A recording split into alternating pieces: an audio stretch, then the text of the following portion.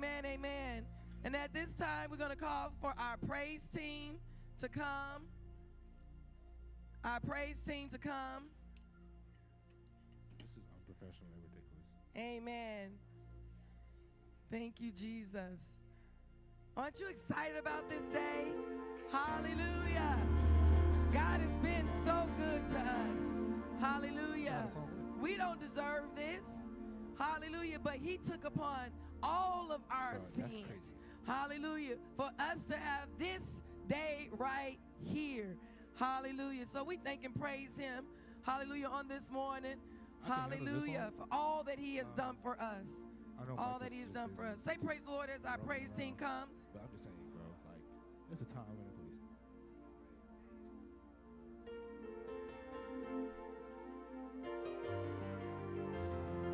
Praise the Lord, everybody. Praise the Lord, everybody. Hallelujah. Praise the Lord, everybody. Praise the Lord, everybody. Praise the Lord, everybody. Praise the Lord, everybody. Enter into his gates with thanksgiving and enter his courts with praise. Scripture says, be thankful unto him and bless his holy name. Why? Because the Lord is good and his mercy endureth forever. We just want to bless the Lord on this morning. We want to thank God for the awesome price that he paid on today. This is a day like no other day. This is the day that our God got up with all power in his hands. And if he got up with all power in his hands, surely we can get up and thank him for what he did. Because he did for us what no one else could do. He did for us what we could not do. The Bible says that people would dare to die for you, but God came down from heaven. It wasn't some other person. It wasn't something, but the very God that said, let there be, and there was, came down and died for us. Oh, what a mighty God we serve.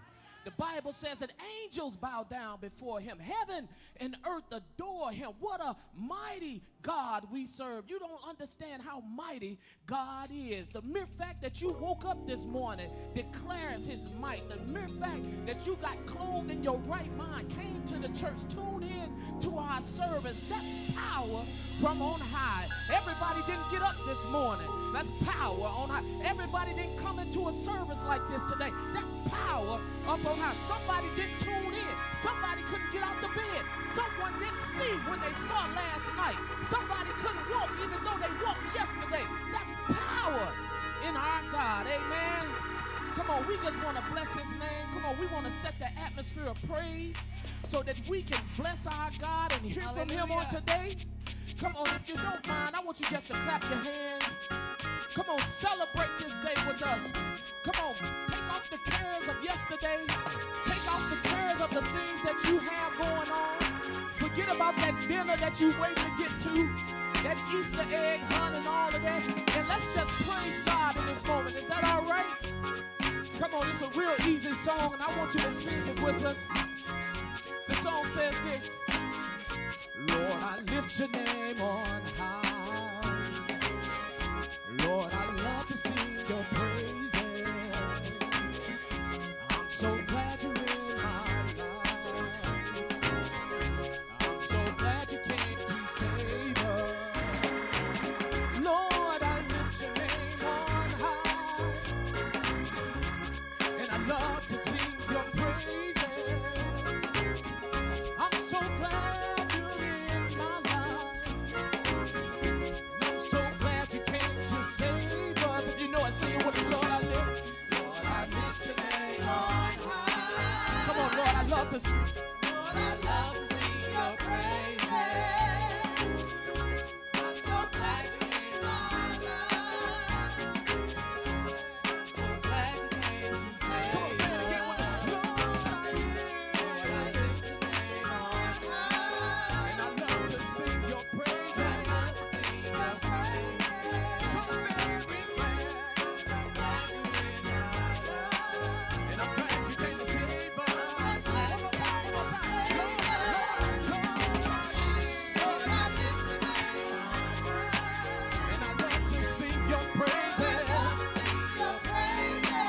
So very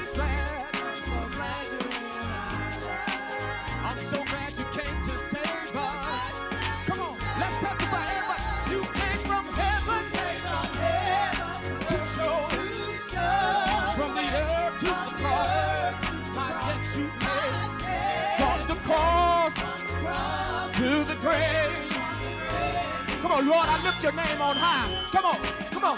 You came from heaven to show us the way from the earth to the cross. My debt you paid.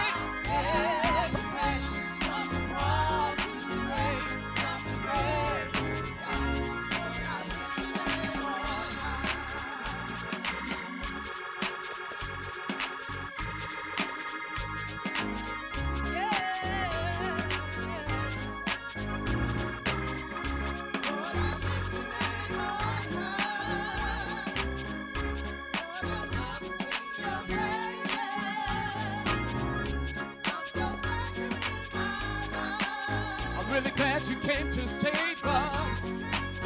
One more time, everybody.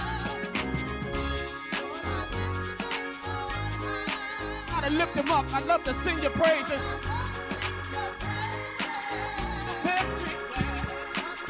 All right, come on. I need your help. Come on. Glad you came to save us. Everybody, if you can't stand on your feet and live. You came from heaven. You came from heaven to show us the way. From the earth. From the earth, my debt you paid. From the cross, from the grave, from the grave. I love that for everybody. You came from heaven. You came from heaven. You are showing the way. From the earth, He paid all my debt. From the cross, from the grave, from the grave. One more time, like it. You came from heaven. You were doing the way. From the earth. You paid all my debt. From the cross, from the grave. From the grave. Come on, everybody, one more time. You came from heaven. You came from heaven. You stole the way from the earth.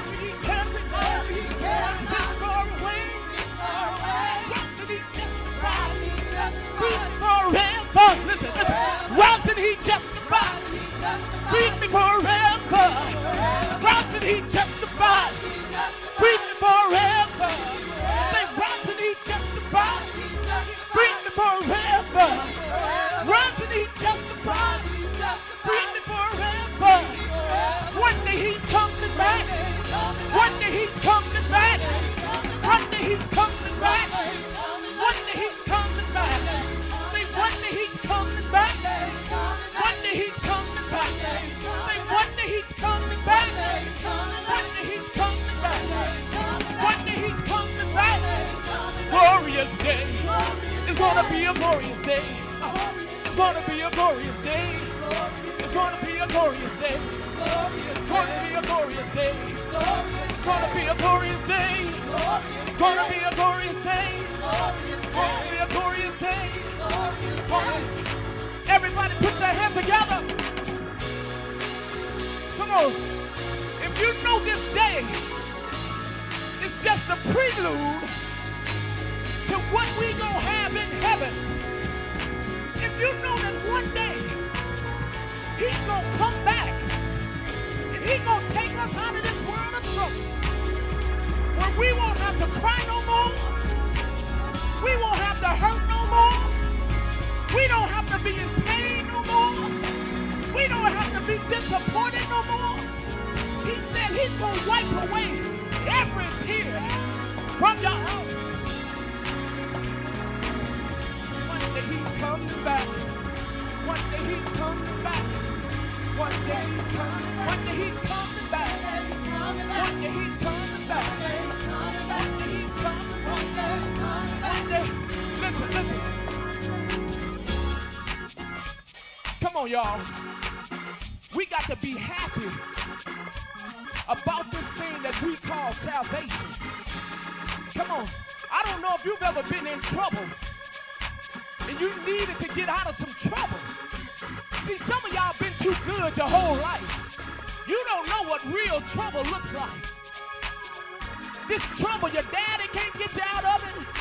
Your mama can't get you out of it. Your money can't get you out of it. Your intellect and your education can't get you out of it. But somehow, some way, God stepped in.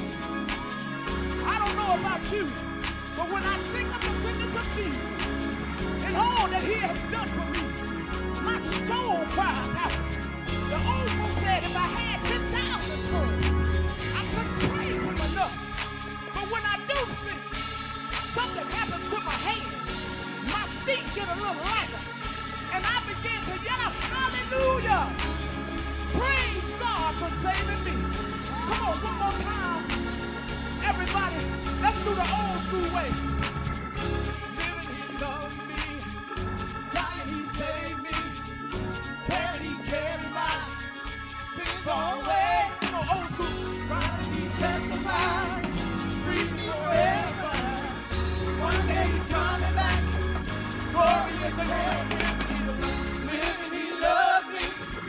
Dying, he saved me. Buried, he carried my sins. He took it away.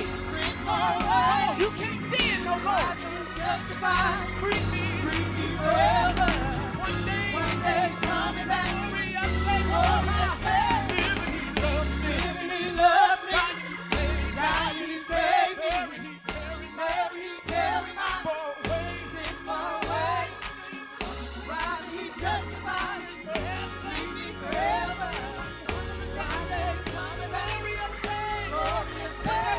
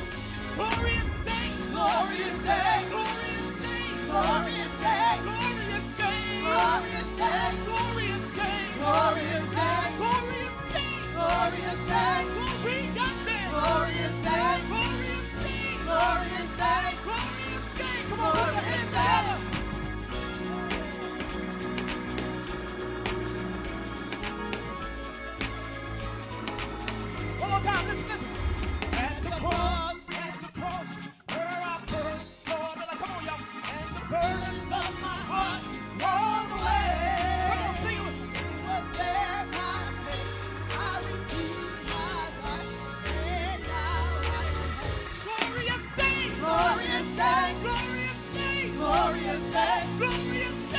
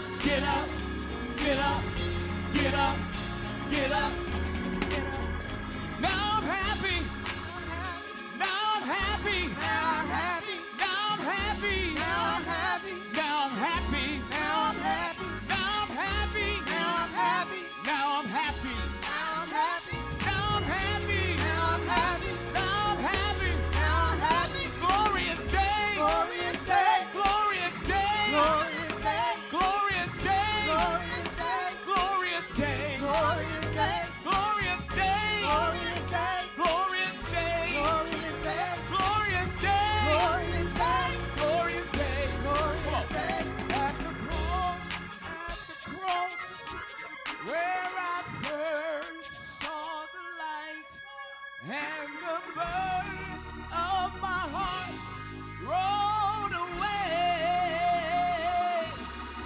It was there by faith I received my sight, and now I am happy over again. Come on, church, if you're happy, put your hands together. Tell somebody, I'm happy in Jesus. I'm happy in Jesus. Come on, won't you just cry that name out? Jesus. Jesus. There's something about that name. Come on, what the worshipers? Master. Savior. Jesus.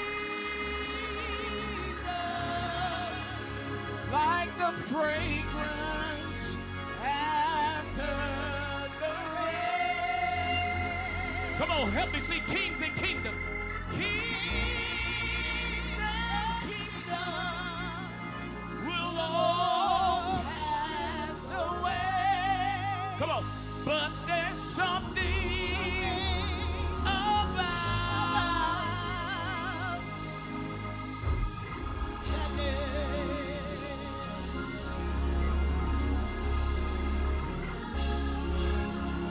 Welcome, welcome, welcome to the Lighthouse of Hope Church. Welcome to this Resurrection Sunday morning. Amen. On behalf of our pastor, amen, Pastor Byron E. Thompson and myself, Lady Eliaka Thompson, we would like to welcome you, and we thank you for coming out this morning to help us lift up the name of Jesus on this glorious day. Amen, amen. To our online audience, thank you for tuning in. Amen, amen, Come on, let's give them a amen, hand. amen, amen. Pastor, Welcome you all. We're so happy to have you, our online audience, and all of you that are here. Thank you all so much. Amen. To be here on Resurrection Sunday. Tell somebody I made it on Resurrection Sunday. Say, of all the Sundays I could have made, I picked the right one this time. Tell somebody I picked the right one. It's a getting up Sunday morning. Amen. We're grateful on behalf of Lady Eliaka and myself and all of our pastors and all of our members here at the Lighthouse. We just want to say welcome. We want you to feel welcome. You're welcome to praise the Lord. You're welcome to clap your hands. You're welcome to run around, shout, and dance. Look at somebody say, I got a reason to praise the Lord. I got a reason. I got a reason to praise the Lord. I got a reason to praise him. Amen. So we want you to feel free to worship the Lord on this morning, this Resurrection Sunday. Amen. And listen, I'm just excited in my sanctified spirit that God has allowed us to come together one more time to worship him. Tell somebody, it's always Resurrection Sunday. Say, whenever I show up at church, it's Resurrection Sunday. Because the week before didn't win. It tried to put me in the grave, but it didn't win. Tell somebody, I woke up this morning with victory. My name is victory. I got resurrection power. amen, amen. I feel good on this morning because it's a glorious day. Amen, amen. A glorious day. Hallelujah, hallelujah. I'm not going to start nothing. I'm going to do these announcements and get out of your way. Amen, amen. Because I feel a praise down in my sanctified soul on this morning because he's been good to me. He's been real, real good to me because our God is a good God. Our God is a good God. He got up. Hallelujah. He got up. Hallelujah. With all power. All power. Not some power, but he got up with all power. And that's something to celebrate. That's something to celebrate. He got up for me and you. He got up for me. He didn't just get up for me. So you owe him a praise because he got up for you. Hallelujah. With all power. Hallelujah. What a glorious day. What a glorious day. Hallelujah. I won't be before you long. Our announcements. We have Christian education every Sunday morning at 9 a.m. Christian education. And I want to thank thank our babies. I don't know if y'all watched it this morning, but I got really excited. Our little Easter program, they did an amazing job. Amen, amen. So that's part of the Christian education. That's our young people department. Amen, amen. They are to be celebrated. They work hard, and it was amazing. If you didn't watch it, get a chance to go back and watch a replay of it. It was really beautiful. Amen. We have Sunday morning worship service every Sunday morning that starts promptly at 10:30 a.m. Meet us here, beat us here. Amen. We will continue to have Tuesday night Bible study here at the Lighthouse of Hope Church, 7 p.m. And while we're in the sanctuary and Bible study, our youth are tapping in. They are tapping in. So adults, if you have, amen, amen, they're tapping in. Amen, amen. So if you have children and you want to come out, you can come in here and get the word at our Bible study, and then you can send the youth to tapping in. Our women's ministry, amen, Glow Women's Ministry, amen. We will have our first event of the year. It is going to be a pajama jam Friday, April the 5th from 7 p.m. until. See Pastor Stacy Wallace if you are planning to attend, so we can plan accordingly. If you are planning to attend, please see Pastor Stacy Wallace, amen. Amen. Our homegoing services for Mother Diane Ivy, the mother of our very own Sheena Suggs. Her wake will be Friday, April the 5th from 6 p.m. To 9 p.m. A wake and a musical. They will have a wake and a musical April the 5th at BFAC. That's Bible Fellowship Apostolic Church I believe it's in Cahokia, Illinois. And then the funeral will be also Saturday, April the 6th at 10 a.m. Is that at BFAC as well? Yeah, the wake and the musical will be at One Way Church. Okay. One Way Church in East St. Louis. Okay. That's her family's home church. And Amen. that will start at 6 p.m. Okay, so the musical will not be at BFAC. It will be at One Way, her family church, the McDonald's. We will post this information on band as well as it will be on all social media platforms. Amen. And we want to go out and we want to support our very own in the passing of her beautiful mother, Evangelist Diane Ivy. Amen. All visitors, please fill out your visitors' cards and turn them in to the ushers. All visitors, please fill out your visitors card and turn them into the ushers, because we want to keep in touch with you. Amen. Special gifts for each family visiting for the first time. Gifts will be distributed in the lobby after service. We have something we want to give to you for fellowshipping with us today. First time visitors, please see someone that will be in the lobby right after service today for your first time gift. Easter baskets for the children will be in the fellowship hall immediately after morning worship. The fellowship hall, the children, please go to the fellowship hall to receive your Easter basket on this morning. And we're asking at the end of service, parents, escort your children this way, and they will go into our rear to the fellowship hall. They will receive their baskets, and then they will come in out on this side. So we want them to exit out this way to go to our fellowship hall to receive their baskets. Amen. Amen. Amen. We have a miracle walk coming up in the house on this morning. Amen. Amen. He is truly a miracle of what God can do. Amen. Hallelujah. We thank him for him, all right? Hallelujah. Hallelujah. Our very own Willie Jones Jr., the son of our very own Pastor Jones and Burley Jones. Amen, amen. It is so good to see you. So good to see you, Mookie. Amen. I thank God for the miracle. I thank God for a miracle, because he shouldn't be here, but he is. And our brothers. And there we go, my brother, my sweet brother Dontrell. My sweet brother Dontrell, and my sister, amen, and my nieces and nephews, amen, amen. Good to see you, Dontrell. Good to see you, Stephanie, amen, amen. God is good. God is good. It's good to see your family and friends in the house of the Lord, amen, amen. I believe that will conclude our announcements for this morning. And if you could all please stand as we read our confession of faith.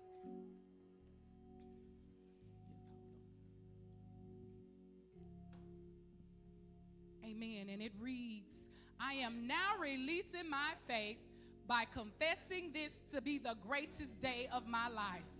This is the day that the Lord hath made. I will rejoice and be glad in it. I am a recreated being. All things have passed away, and behold, all things have become new. I am created into his glorious image and his likeness. I am his workmanship and am complete in Christ. I am full of his spirit and divine power. I am God's property. I have been bought with the blood of the Lord Jesus Christ. Therefore, I am free from the curse of the law. Sin, sickness, poverty, fear, doubt, worry, confusion, and all that Satan represents shall not have dominion over me. I am prospering in my spirit, soul, body, and finances, for I am a liberated person. Jesus said, I will know the truth, and the truth will make me free. I am standing fast in the liberty wherein Christ has made me free. I am expecting God to meet all of my needs and to do super abundantly above all I dare to ask, hope, dream, or desire in every area of my life. I speak directly to every mountain of satanic adversity in my life and command them to go in the name of Jesus. They cannot stay, they must go in Jesus' name. Through the abundance of God's grace, I have received the gift of righteousness, for I am the righteousness of God in Christ Jesus, and am now reigning in this life by Christ Jesus. Today, I will worship him with all my heart, soul, and strength. I lift up my voice and my hands in praise and adoration to his glorious name, for he is worthy of praise, and he has made me worthy to praise his name. Amen.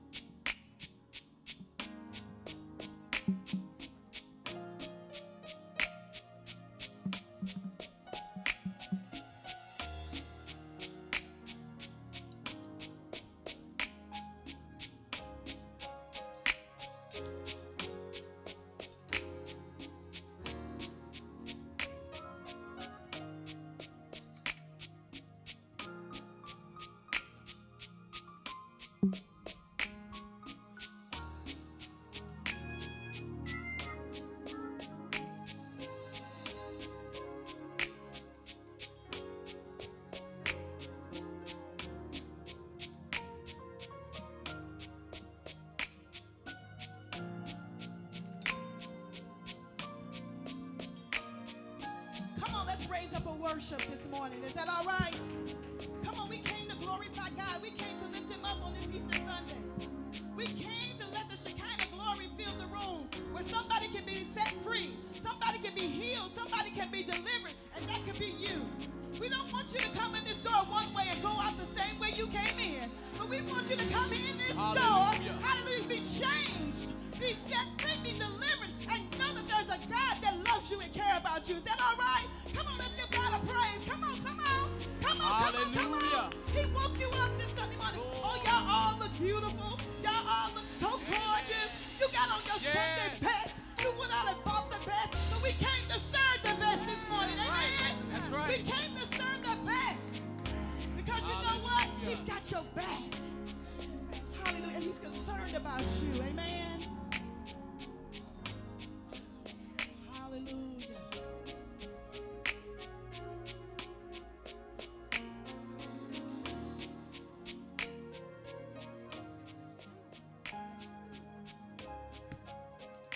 Hallelujah. Hallelujah. Thank you, Jesus.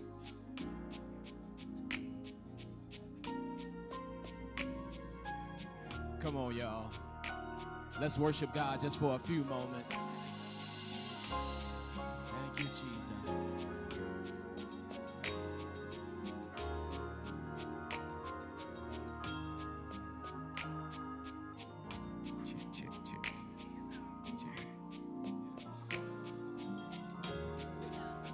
Hallelujah. Let's start. Come on.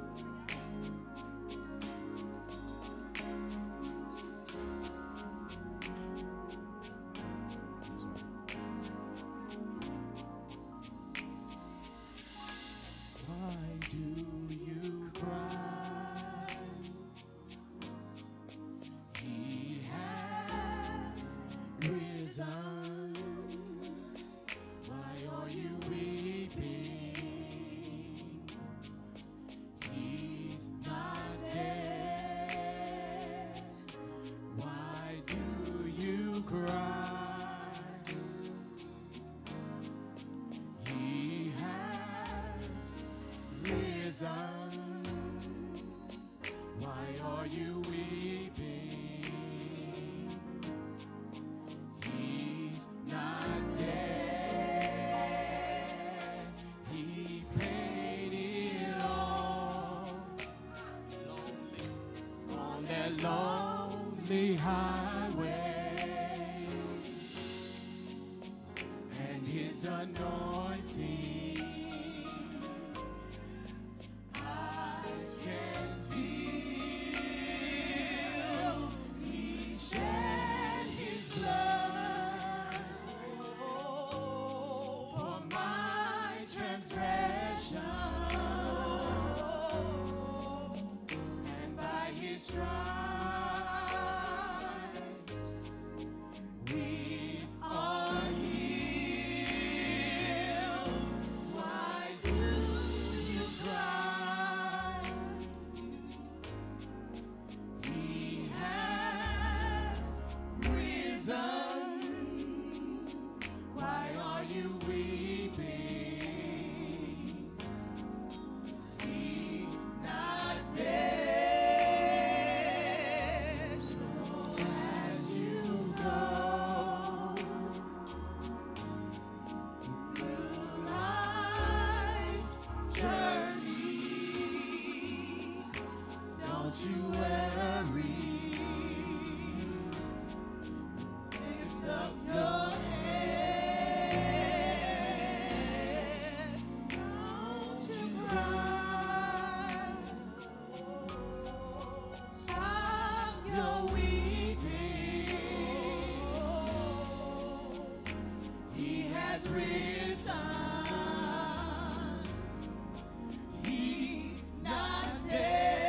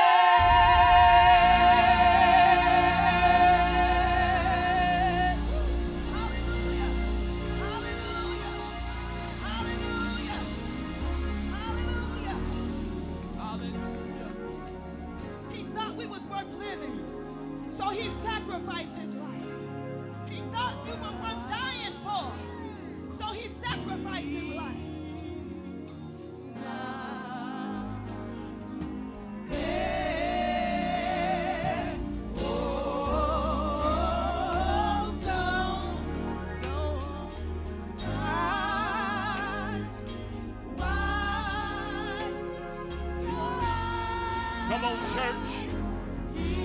Come on, all over the sanctuary. If you know he's not dead, stand to your feet. If you know Christ is alive, don't cry. Why? He's not. Dead. Come on, all over the sanctuary. Let's give him praise if you know Christ is alive. Tell somebody he's alive. And I know it. He's alive. And I know it. He's alive. How do you know he's alive? Because I can feel him in my hands. I can feel him in my feet. I can feel him all over me. He's alive and I know it. Amen, amen. Amen. Thank you, praise and worship team. Amen. Amen. Amen. Amen. If you have your Bibles, go with me very quickly, giving honor to God who's the head of my life. Amen. Certainly, I would be like a ship without a sail. Amen. To God, to all of our pastors, Pastor Jones, Pastor Reed, Pastor Thompson, Pastor Joe Thompson, Pastor-elects Wallace and Duggar, Pastor Sharon, to our Mother's Board. Amen. Let's give our Mother's Board a hand, everybody. To our streaming audience, to the veterans, to all of our visitors, to God's people everywhere, and to my lovely wife, Lady Eliaka. Let's give God praise for her. Amen. Amen. Have you looked at your neighbor and said, I'm so glad you're here today? Just look at your neighbor and tell him, I'm so glad you're here. Now say, I pray you like me. Say, I pray you like me. Because I'm going to touch you a lot today. I'm going to push on you. I'm going to slap high five with you. So if you don't like all of that, say, let's just get a little more acquainted. Amen. Amen. We're certainly praying for all those that are sick and shut in, to our own brother Joe Woods, who has come out of the woods. Come on, church. Y'all got to do better than that. He's come out of the woods. He's come out of the woods. He's got some ways to go. But the worst of it, look at somebody. I feel a shout in my spirit. The worst of it is over. He had a traumatic event. One for which it was touch and go. One for which his life was almost in jeopardy. One for which the doctors didn't give us very many options to how he was going to recover. But the saints started praying. Tell somebody, don't shortchange yourself. Every time the line is called for prayer, you should run up here. Because you never know when you're going to need prayer yourself. And there might come a time when you can't pray for yourself. Tell somebody you need a church family. You need a church family. That's what church is for. When you're in trouble, you can go to a community. You can go to a community that will pray for you. And Brother Joe, amen, he's progressing this way. And keep the prayer wheel turning. Keep Brother Joe in your prayers, his lovely wife, Ashley Woods, his mother, Mother Beatrice Brown, and all of his children and sisters, amen, all those that love him, his nieces and nephews, all those that love him, keep them all in your prayer, and we believe God's going to complete the miracle. I was talking to Deacon Brown, and he said, Pastor, God already did the miracle. He already did the miracle, and so we're waiting for the manifestation of the miracle to come forth, and I just believe God. I just believe God that Brother Joe is going to walk again. He's going to have dexterity of his limbs. Amen. He's going to have cognition. He's going to remember. I declare and decree right now. I speak it right now. That everything that the devil tried to take from him, God's going to give it back to him. Going to give it back. Will y'all just grab somebody on the hand and say, I touch and agree. I touch I touch and agree for our dear brother Joe. You are strength of my life. All the bereaving family, Sister Annie to the Dinsmore, Turner, the Ivy and Scruggs families. As my wife mentioned earlier, for all of our first-time visitors, for all of our first-time visitors, there will be a table to the right as you're leaving the sanctuary. Don't leave without a gift, because we, to the left, I would be to the left, this way. Yeah, this way. Don't leave without your gift. A lot of effort. We wanted to make this day special for you, for all our first-time families, not all first-time visitors. For every household that's represented, amen, we have a special gift for you. Amen. Mark chapter number 16. Mark chapter number 16. Mark chapter number 16. And we're going to read verses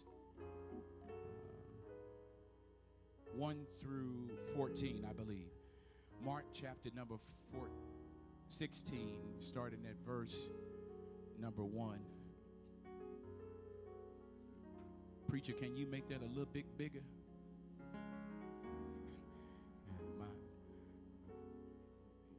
Yeah, okay.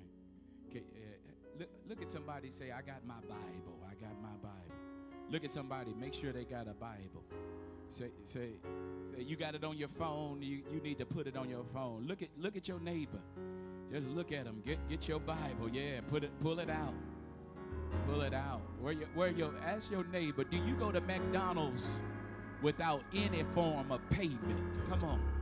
You think your good looks gonna get you that double quarter pounder? Come on, talk to me. How many of y'all say your good looks? Ain't a hand went up. Yeah. You go to Macy's, you got some form of payment. You got a social security number, a driver's license, something, because they want to get paid. You go into those places and you're expected to have some type of payment. So when you come into church, you have something to show God that I'm serious, and that is your Bible. Take your Bible in your hand and say, this Bible that I have, it is God in written form. Say it again. Say, this Bible that I have is God in written form. Say, I got God with me. Say it again. I got God with me. All right. Mark chapter number 16, starting at verse number 1 through 14. We're going to do a lot of reading today. I figure since it's Easter Sunday, and some of y'all ain't read the Bible all year, we're going to make up for it today. Going to make up for it today. All right. Mark chapter number 16, verse number 1. And let's read with one voice the word of God. Here beginneth the reading of the word of God. And when the Sabbath was past, Mary Magdalene and Mary the mother of James and Salome had brought sweet spices that they might come and anoint him. And very early in the morning, the first day of the week, they came unto the sepulchre at the rising of the sun. And they said among themselves, who shall roll us away the stone from the door of the sepulchre? And when they looked, they saw that the stone was rolled away, for it was very great. And entering into the sepulchre, they saw a young man sitting on the right side, clothed in a long white garment, and they were affrighted. And he said unto them, be not affrighted. You seek Jesus of Nazareth, which was crucified. He is risen. He is not here. Behold, the place where they laid him. But go your way. Tell his disciples and Peter. Wait a minute. But go your way. Tell his disciples and Peter that he goeth before you into Galilee. There shall you see him. And he said unto you, as he said unto you. And they went out quickly and fled from the sepulchre, for they trembled and were amazed Neither said they anything to any man, for they were afraid. Now when Jesus was risen early the first day of the week, he appeared first to Mary Magdalene, out of whom he had cast 7 devils. And she went and told them that had been with him, as they mourned and wept. And they said, when they had heard that he was alive and had been seen of her, believed not. After that he appeared in another form unto 2 of them, as they walked and went into the country. And they went and told it unto the residue. Neither believed they them. Afterwards he appeared unto the 11. And as they sat at meat, he upbraided them with their unbelief and hardness of heart, because they believed not them which had seen him after he is risen. It's primarily from verse number 6, where you find these words, "Yet ye seek Jesus of Nazareth, which was crucified. He is risen. He is not here." For the few moments I have with you, I just want to leave this thought with you. And will you help me preach this? Look at your neighbor and say, neighbor. Come on, neighbor. Say, neighbor, get up. Tell somebody, he got up. Look at your neighbor again and say, he got up. Now, if you believe it, put both hands together and give God some praise. Dear Lord, bless us through your word. Help us to say what only you would have us to say. Help there be demonstration of power today. In the name of Jesus we pray, and every heart said, amen. You may be seated in the presence of the Lord. On this Resurrection Sunday, we have prepared some things for you. Resurrection Sunday, the church calls it Resurrection Sunday. The world calls it Easter Sunday. And in contextual fashion, it means 2 different things. When you think of Easter, you think of the cladberry. Come on. You think of the Easter rabbit. You think of the Reese's with the peanut butter cup. Do I have any help in here? Do you think of jelly beans? Come on, y'all, talk to me. I think of Easter suits. And I saw an emoji. It had 2 hot combs and some blue grease on the side. Anybody remember that? Yeah, Saturday night. Yeah, we got to comb them kinker bugs out. Y'all don't. I'm going way old school, but Saturday night before Easter was a high time in my family. My grandmother would be cooking, and she would be pressing hair. Do y'all still press hair? Oh, Lord. Y'all missed out. Y'all missed out on getting your neck burnt at the back end. Y'all missed out on all of that, and the ear getting nicked by a little hot comb. Come on, somebody. Look at some women. They say, we don't miss that at all. You see the little teeth mark on the back of your neck. Come on, talk to me. I remember those days. I remember the Easter egg hunt. Do you still do Easter egg hunt, where you would boil the eggs and dye them and paint them and hide them all over the place, and it was just a fun time, and I long for those days, because although those things were commercialized, we had a sense of knowing that on Easter Sunday, which we call Resurrection Sunday, was a getting up Sunday. It was the day that we declared we had victory. Out of all the days of the holidays, all the holidays that we could celebrate, we celebrate the fact that our Lord and Savior rose from the dead.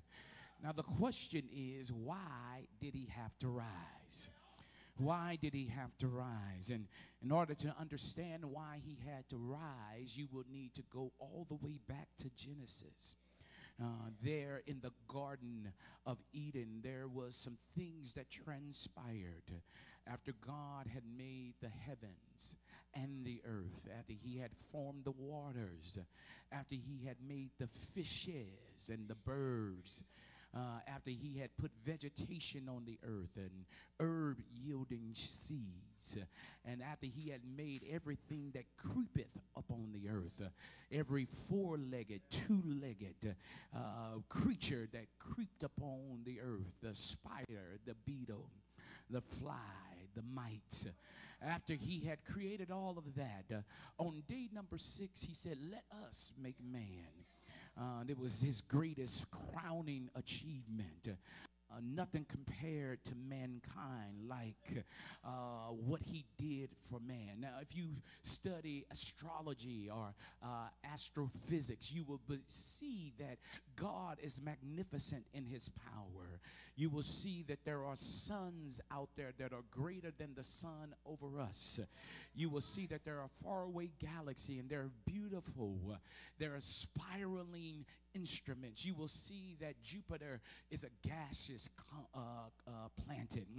If you were to land on Jupiter, you would just keep falling because there is no hard surface to land on. There's no hard surface on Neptune. There is no hard surface on Uranus. So God in his splendor makes all of these things. But when it comes to his crowning achievement, he crowns man. The angel says, what is man that thou art mindful of him, and the son of man that thou visited him? In the garden, God created a man named Adam, and he filled him with intellectual power.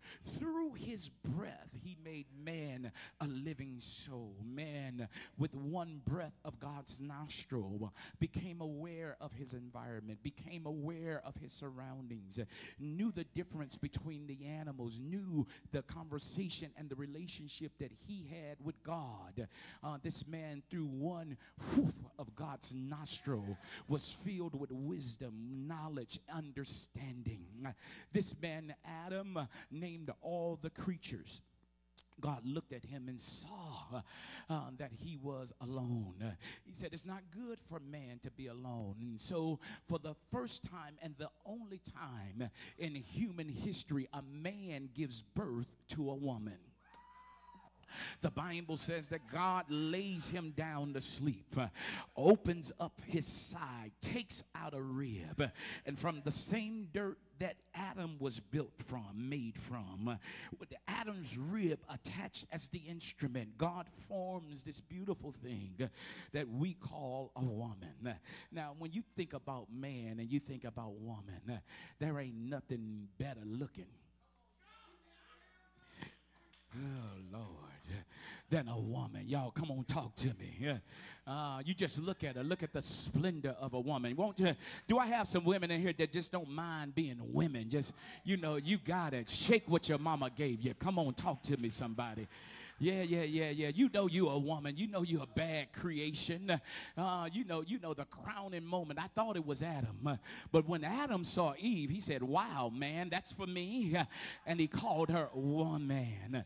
The Bible tells us that God told Adam to take care of the garden. And Adam's job was to tell Eve how to take care of the garden. You know the story.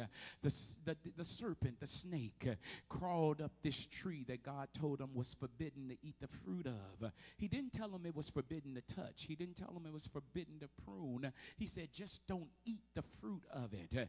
You could take care of it, but don't eat it.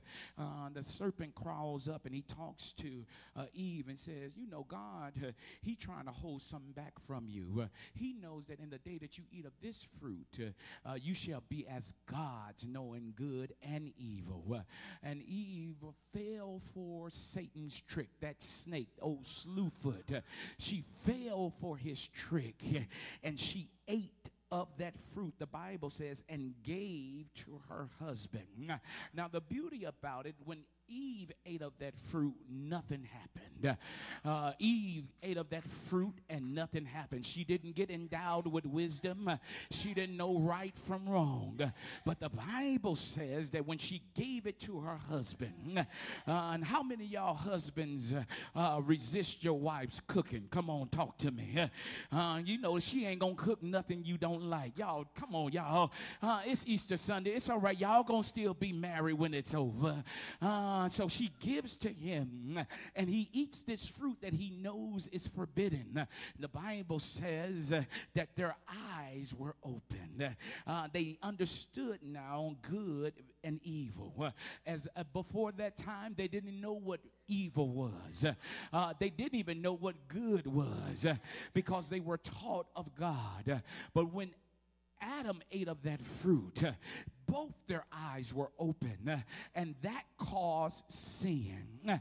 And the greatest enemies of mankind is not disease. The greatest enemy of mankind is not nuclear war. The greatest enemy of mankind is death, hell, and the grave. Can you say that with me? The greatest enemy of mankind is death, hell, and the grave. The Bible says that when Adam ate it, God came looking for him in the cool of the day, as he did aforetime. He couldn't find him. He said, Adam, Adam, where are you? Adam hid himself. Now look how he hides himself. He hides himself in the forest. He hides himself amongst the trees, and he puts on fig leaves. Anybody ever felt a fig leaf? Do I have anybody in here? If you know anything about fig leaves, they are porous. They got little protective enzymes on the end of them. It's very microscopic, but if you put a fig against your skin, it will itch you. And the Bible says that Adam and Eve took figs and covered themselves because they knew that they were naked. And not only did they know that they were naked, now they're itching. Can you imagine trying to hide from God and you're scratching everywhere? And God comes and looks for Adam and Eve. And he said, where are you, Adam? He said, we hid ourselves because we were naked. He said, who told you you were naked? I never did disclose to you that you were naked. He said, who told you? He said, did you eat of the tree of the knowledge of good and evil that I forbid you? He said, yes. He said, this woman you gave me. The woman said, the serpent beguiled me. And God started cursing. He cursed the snake. He said, on your belly you shall eat and lick dust all the days of your life. He says, but here it is, devil. Here it is, Satan. He said, you gonna bruise the seed. You gonna bruise the heel of the seed of the woman. But the seed of the woman is gonna bruise your head. He says to the serpent, because you beguiled the woman, I'm gonna set enmity between your seed and her seed.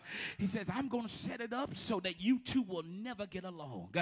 I'm gonna set it up so you will be arch enemies forever. And so when you bite his heel, you gonna bruise him, but when he steps on your head, he's gonna crush you. Then he tells the woman, he says, I had planned for you to have easy childbirth. I just planned for the man to just impregnate you and you'd live happy. Your nose wouldn't flare out. Come on, y'all not gonna talk to me. You wouldn't wobble when you walk. Y'all still not gonna, yo, stay right there. I find you. You wouldn't have attitude. You wouldn't have cravings for pickles and peanut butter. You wouldn't have cravings for ice cream at 3 a.m. in the morning.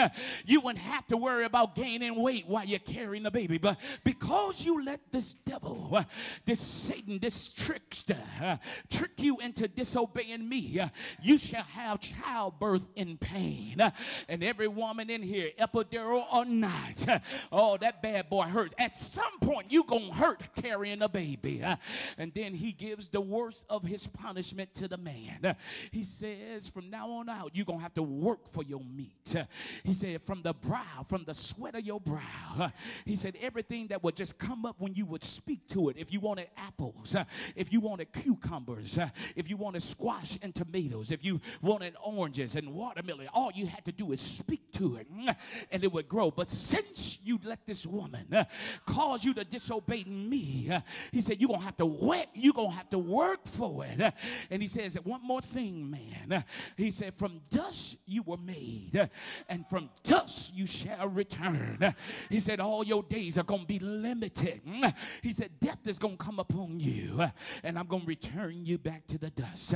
And so because of Adam's sin, because of Adam's disobedience, he caused a rift between mankind and God.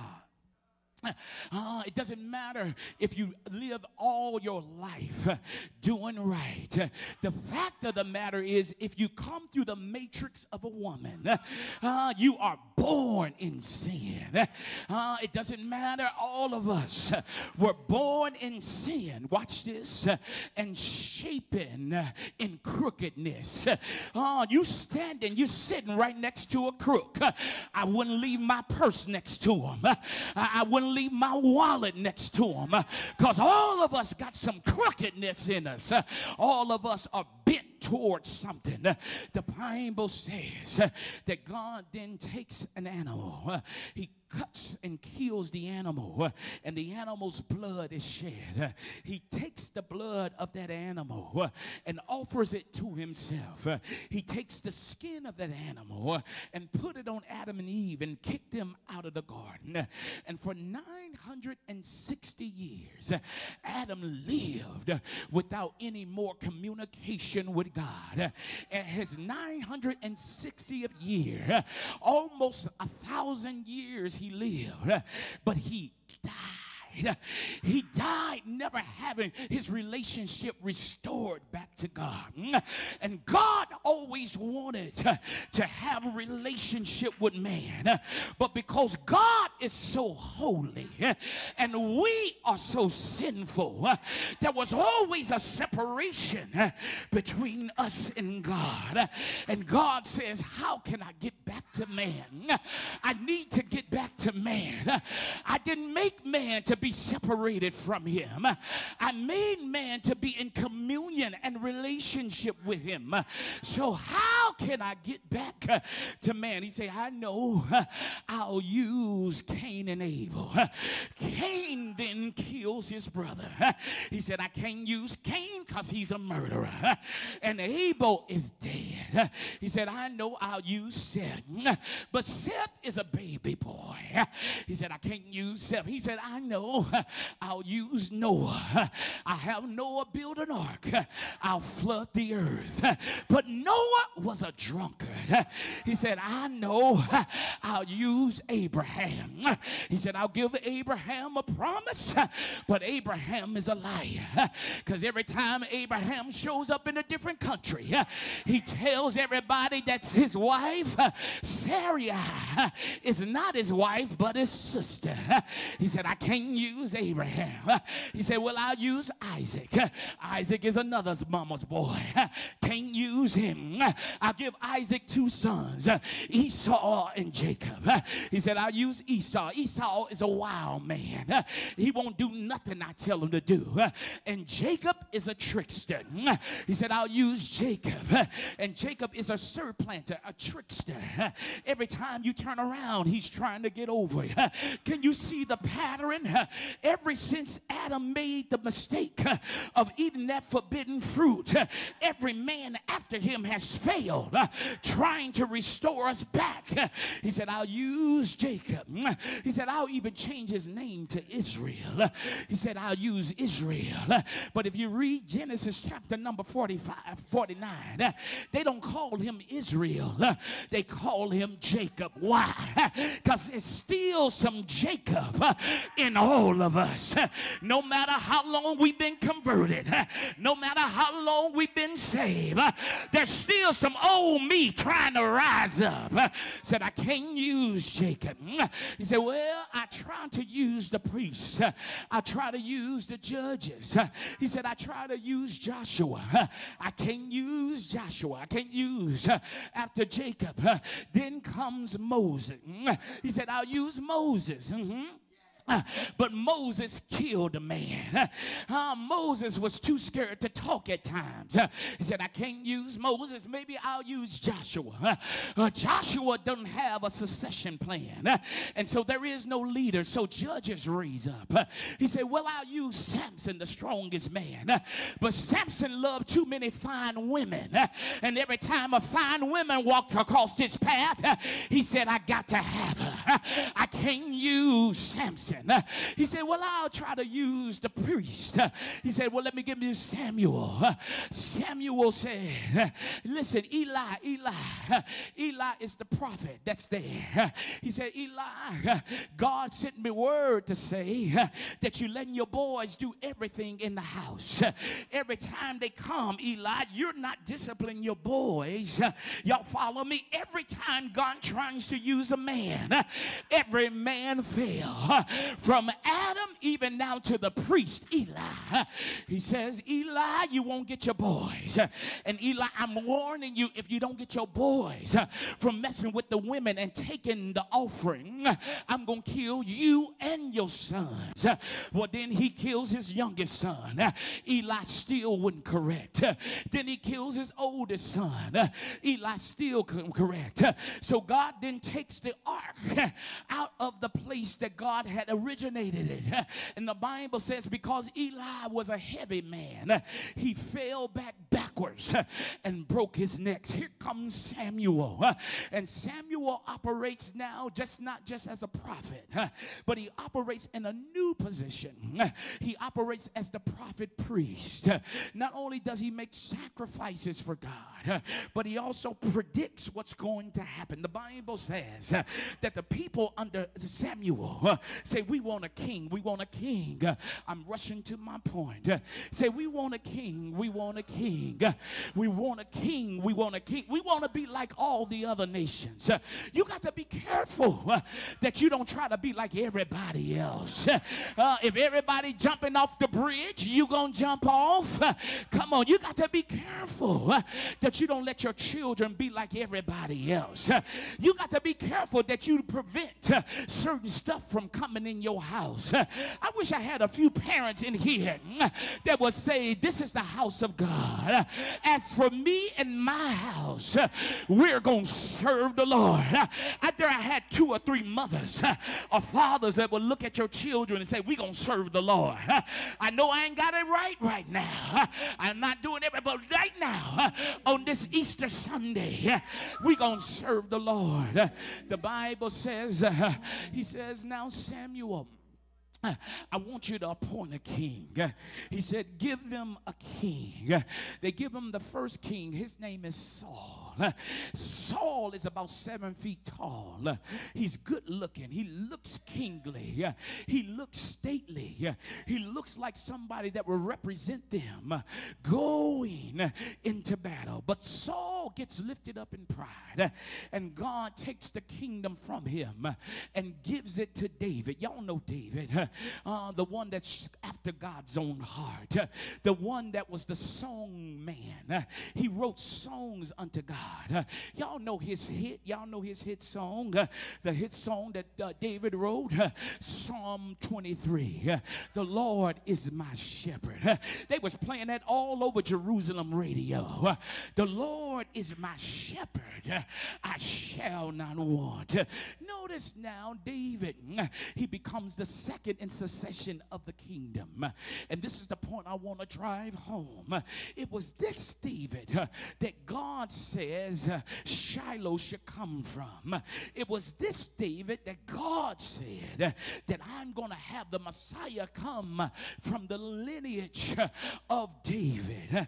Now, David loved women too, and he was a fighter. And then whenever David got in trouble, he would repent. And the problem with the church today is that you get in trouble and you stay in trouble. You waddle in your mess mess. Well, I made a mistake. I might as well stay in it. But you ought to learn from David that when he failed God, he was quick to say, it's me, oh Lord, standing in the need of prayer. And if you just keep going down the lineage, all the men that were selected to be great leaders, all of them fail. From Adam to Malachi, they all fail. But here comes Jesus, wrapped up in a little girl's womb. Here comes Jesus, the Son of God, the lily of the valley, the bright and morning. Here comes Jesus, Mary's baby. Y'all know him. Y'all know him. He was born in Nazareth, born in Bethlehem, reared in Nazareth, walked around the streets of Capernaum. He walked around the streets of Galilee. Y'all know this Jesus. You know this baby boy Jesus went about in the synagogues when he was 12 years old. And here he is questioning all the dignitaries and all the folks who knew the law. The Bible says when he was 12, he went into the synagogue asking questions of the lawyer and answering their question. Then there was an 18-year silence. By the time he turns 30, he starts his ministry. Look at this man Jesus now. He's not no baby now. He's not a boy now, but he's a man. And he says, I must be about my Father's business. And there he is heading to the Jordan River. There he is heading to the Jordan. And John the Baptist sees him coming afar off. And John the Baptist says, behold, the Lamb of God, which taketh away the sins of the world. See, y'all don't understand what sin does, but sin separates you from God. Sin makes you an enemy of God. Sin keeps God away from you. You say, but God hears my prayers, and certainly he does, but that's the mercy of God working on your behalf. That's the plan of God.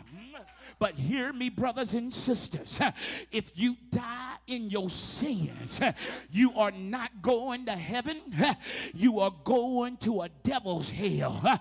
Let me say this again, because some of y'all think y'all can do whatever you want to do.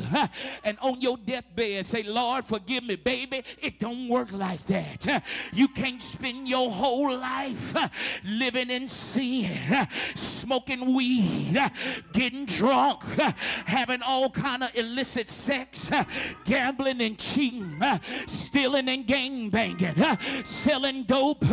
Baby, if you die like that, this is what the Bible says. However a tree falls, that's how it's going to rise. In other words, how you die is how you going to get up. If you died a drug dealer, God says, depart from me, you worker of iniquity. Touch somebody, say, we got to get out of sin. Sin.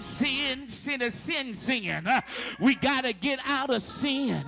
And this is why Jesus, why John the Baptist saw him. John the Baptist said, behold the Lamb of God, which cometh to take away the sin of the world. He tells him he didn't come here to set up a political story. He didn't come here to be the ruler over all the nation, not yet. He came to die for our sins. He came to be the blood sacrifice, the Lamb of God. Here it is. Now Jesus, he is perpendicular to Abraham and his son Isaac. He's perpendicular. Here it is. Abraham, God tells Abraham, I'm going to give you a son, not the one by the slave woman, but one by your your wife. He says, I'm going to let you raise that boy up. He said, I'm going to let you raise him up, and I'm going to let you fall in love with him, Abraham. I'm going to let him be the pride of your joy. I'm going to let him be everything you ever wanted. I'm going to let you teach him how to play catch. I'm going to let you teach him how to ride a bike. I'm going to let you teach him how to tie a tie. I'm going to let you teach him how to tie his shoe. I'm going to let you teach him how to catch a football and swing a bat. I'm going to let you teach him how to ride camels. I'm going to let you put everything you want to put in him to make him just like you. I'm going to let you teach him how to be a great leader and how to be Lord over all that I'm going to leave you. And all of a sudden, God says to Abraham, I want you to sacrifice your son Isaac because I see you love him too much. I see you made all these assertions and all these things that you want to have in him. So I need you to sacrifice your son. Now, if God ever told one of y'all that, y'all would say, God, you have lost your mind. But Abraham said, God, you've been too good to me. And whatever you want me to do, I'll do it. Watch this. Abraham and Isaac and his servants, they load up the horses, the donkeys, and then they put wood on the donkey. They take fire, and Abraham takes a knife, and they are 3 days journey from Mount Moriah, and they go out walking. About 2 days in, Abraham tells his servant, y'all stay here with the mules, and me and the boy are going up to worship, and we're going to come back down. All along, Abraham knows, I got to kill this boy. And so now, Abraham and Isaac, they're climbing up Mount Moriah. They're climbing it up, and they get to the point of the sacrifice. And the Bible says that Abraham takes wood and lays it on Isaac. And as Isaac is going to the part of the sacrifice, Isaac says, Dad, I see the fire and I got the wood, but where is the sacrifice? And Abraham says, God will provide himself a lamb. Some of that went over your head, but let me see if I can slow it down for you. Isaac says, Daddy, I see the wood and I see the fire for the burnt sacrifice. And I know traditionally when I see you get wood and fire, there's a lamb that's coming with us that we're going to kill and sprinkle the blood and cut the inward parts out and burn it on the fire. He said, but Dad, you forgot the lamb this time. And Abraham said, Isaac, I didn't forget the lamb. God will provide himself as the lamb.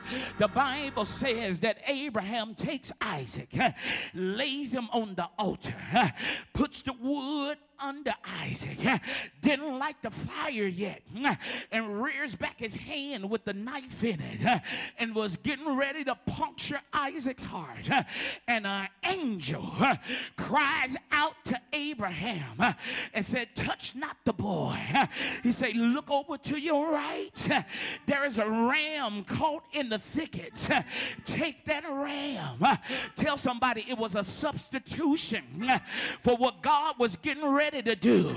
Look at somebody and say, it should have been me on that altar because my sins were many. It should have been me on that cross because my sins were many. But God switched places with me, and the penalty I should have got, Jesus took it for me. Here it is. He took that ram, killed the ram, sacrificed it.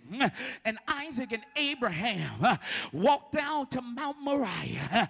Let me fast forward now. Here it is on Resurrection Sunday. 3 days ago, they took Jesus, the Lamb of God, and they scourged him all night long. They beat him all night. As I said this morning, the Jewish tradition was that they will whip you with the cat of nine tails 40 times. Save one 39 times. But the Romans didn't have that kind of practice.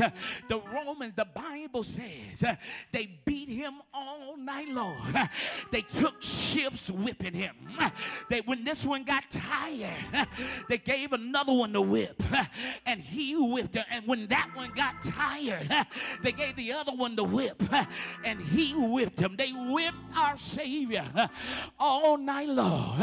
But I love Isaiah. This is what Isaiah says. The peace that was upon him, that's our peace. Listen to somebody. You ain't got to go crazy. You ain't got to lose your mind.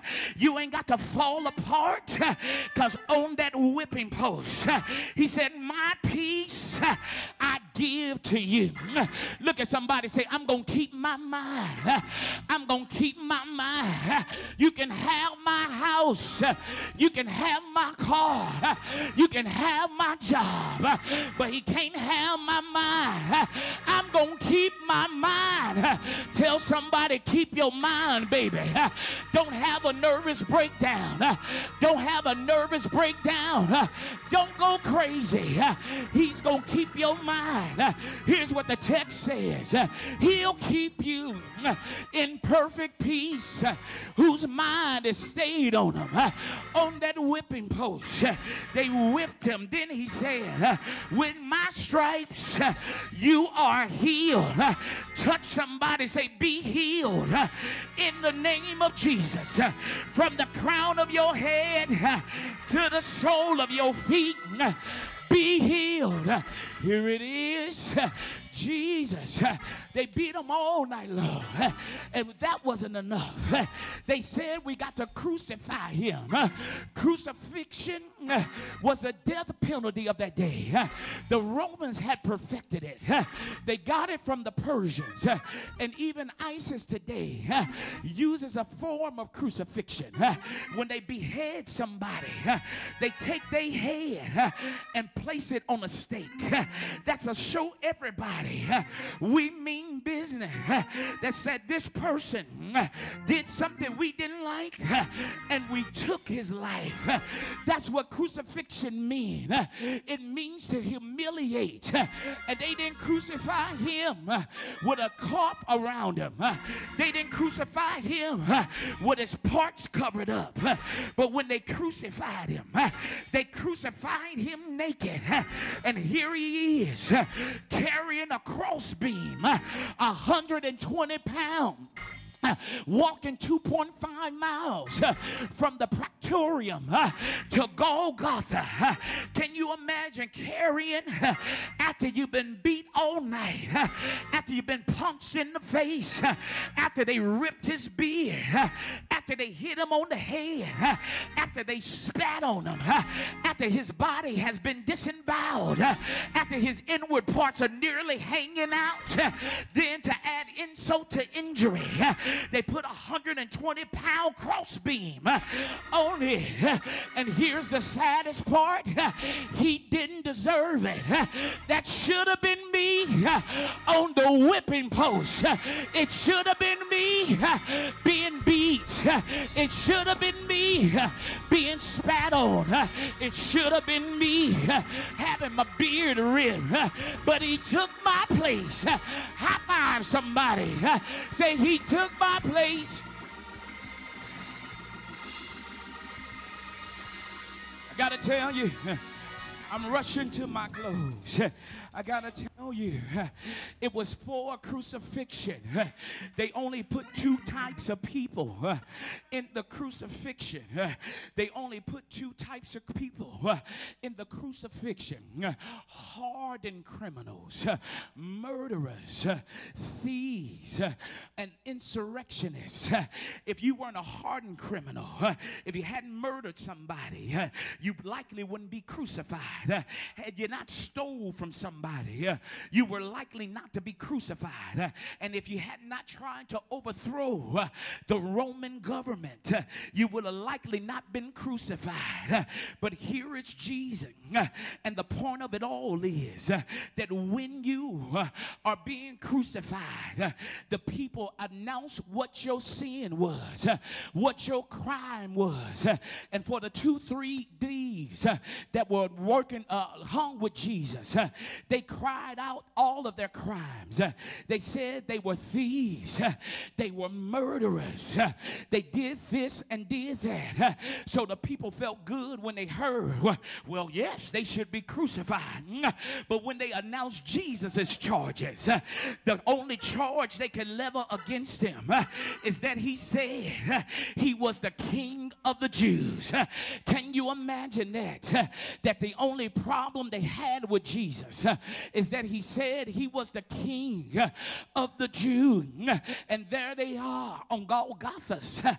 There they are on Golgotha, on that hill shaped like a skull.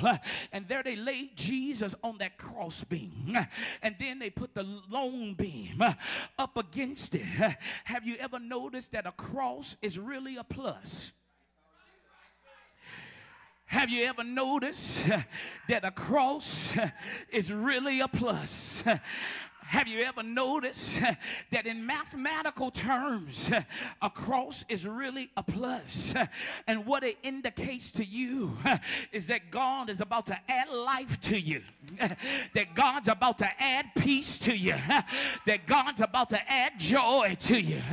And the thing that was meant to humiliate Jesus is going to give you life.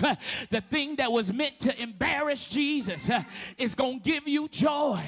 Here he is laying on that cross beam, and then they put him there and they nailed him in his hands and his feet, and there is a little seat at the midway point of the cross.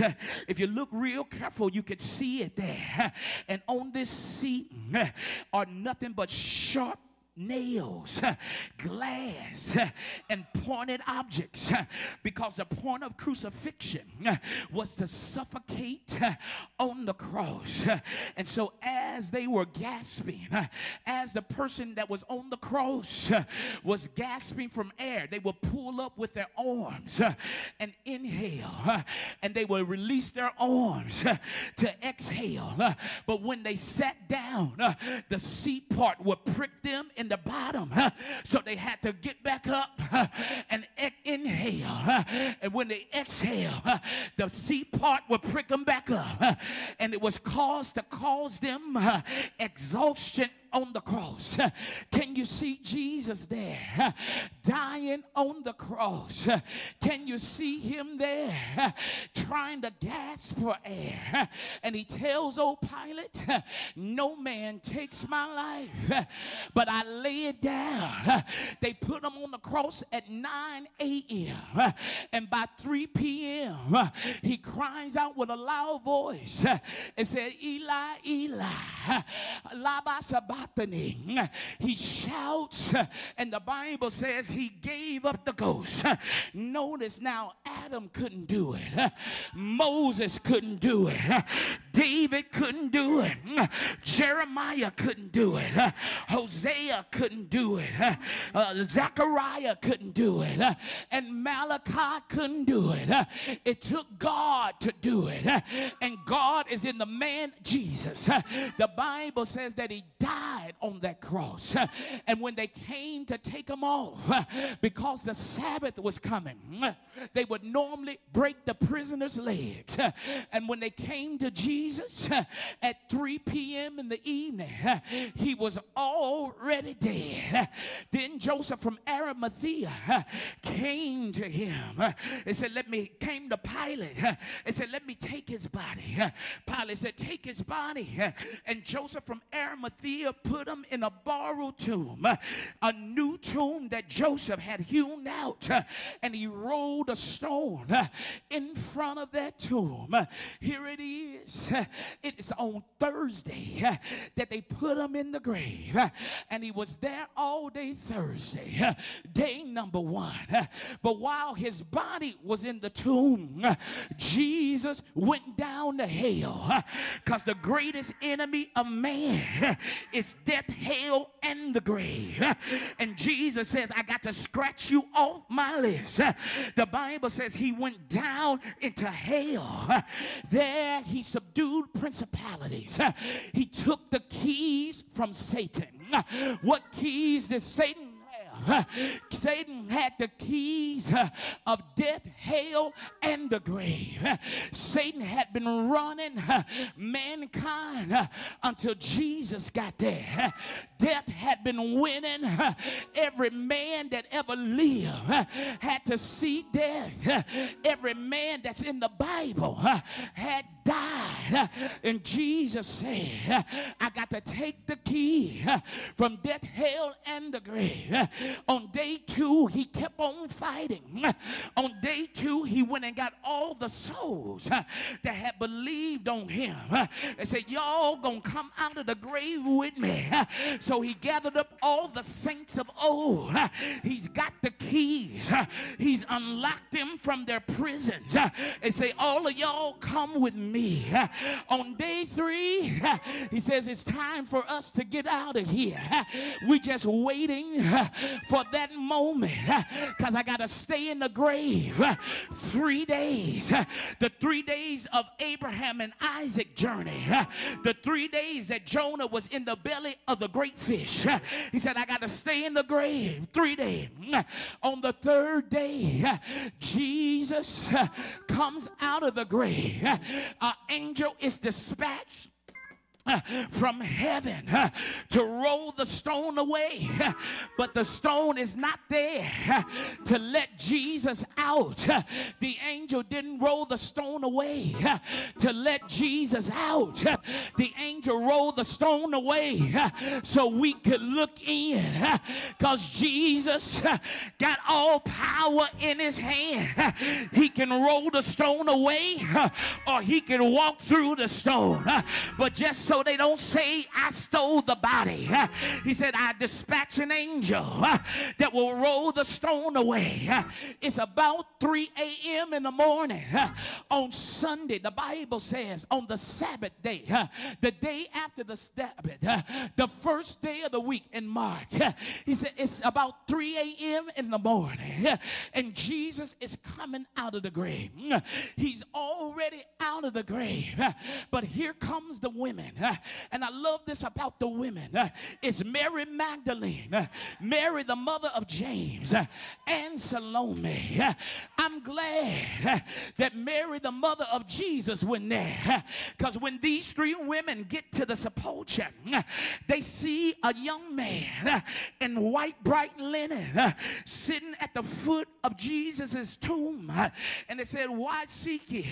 He said, you're looking for Jesus of Nazareth, the one that was crucified. He's not here. He is risen. Why did the angel tell them that? Because they were coming with their spices. They were coming with their ointments. They were coming to make his body smell good. And ain't that what we trying to do? Ain't we trying to pretty up dead things? Ain't we trying to make dead things smell good? That's why you put perfume on. That's why you wash with soap. And no matter what you do, later on tonight, you got to take another shower, because that dead thing called your body still stinks. And this is what that women tried to do. They tried to make a stinky thing smell better. But the angel told him, y'all failed to hear him. He told y'all, I'll be in the grave 3 days. And after 3 days, I'm getting out of the grave. I'm glad that Jesus' mother wasn't there, because if she would have saw the angel, she would have shouted, said, I know that angel. That's That's the angel that talked to me when I was pregnant with Jesus. I'm glad the mother of Jesus wasn't there, because she would have calmed all their fears. He said, go you and tell these disciples and Peter to meet him in Galilee. Judas has hung himself. So it's 10 plus Peter 11. But why did he tell to go get his disciples and Peter? Because Peter had backslid. Peter went back fishing. Peter was cussing. And he told me to tell all the drunkards, tell all them that get high, tell all them that shoot craps, tell all of them that's at the casino gambling, tell all the womanizers, the fornicators and the adulterers, tell all the liars, tell all the pimps and the prostitutes, tell all the biters and murderers, tell all the gangbangers, you're Peter, and God sent me after you. Don't only get the disciples, but go get Peter. I want the ones that turned their back on them. I want the ones that gave up on life. I want the ones that anesthetized their pain with marijuana sticks and gummies. I want my Peters. Where are the Peters? He said, go get my disciples and Peter. Look at somebody and say, you Peter, you Peter, you Peter. You Peter, you Peter, you Peter. He tells them, go get my disciples. Tell them I'm risen. Tell them he's risen. The Bible says that he visited Mary Magdalene. I love this, and I'm getting ready to get out of here. He goes to Mary Magdalene. Mary Magdalene is the woman that was had 7 demons cast out of her. She was controlled by Satan. Satan had run roughshod over her life. Why did he appear to Mary Magdalene first? If anybody I want to tell that I'm risen, it would be somebody with credibility. It would be somebody who got stature. It would be somebody who's got a good name behind them. But why go get Mary Magdalene? Because I got to undo what Eve did. I got to use another woman, because it was a woman that helped us get in this mess.